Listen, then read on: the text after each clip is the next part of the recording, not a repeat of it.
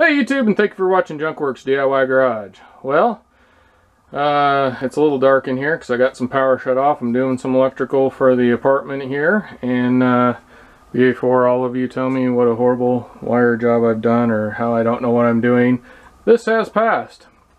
But before I'm completely finished, I had to add one more circuit of plugs in the kitchen area just to be up to code. So anyway, I needed to do this kind of after the fact, so I was kind of showing you something that you can do if you're forced to mount something on the outside wall like I am. You're run kind of out of the correct holes where you want them as far as where the wires come through.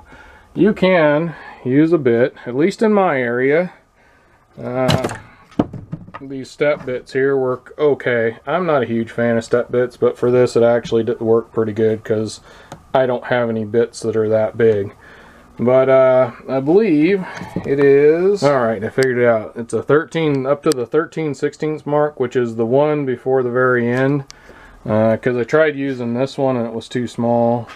That one I haven't used, so I went to that one because it seemed to work good, and there's not a lot of space in here, so that big one I didn't want to use. But anyway, and then I had to go in there with a file and file it out a little bit more. But the point of this video, more than that, you can drill the hole as well as put in something else. I already have this in, so getting back down here with a screwdriver and screwing that on there and then getting that in here, it would be a pain in the butt. So if you carefully go ahead and leave yourself a little bit of slack, tighten that down on there where you think you need to be, and then feed it down through and then put the hole on. Then you're going to run this over the wire here and screw that onto there, and that'll hold it in, just so you're not trying to fiddle fart down in here and get your screwdriver in there. And just a little technique that I came up, well, I'm sure many people have come up with it, but little technique I thought I'd show you to save yourself some pain and suffering.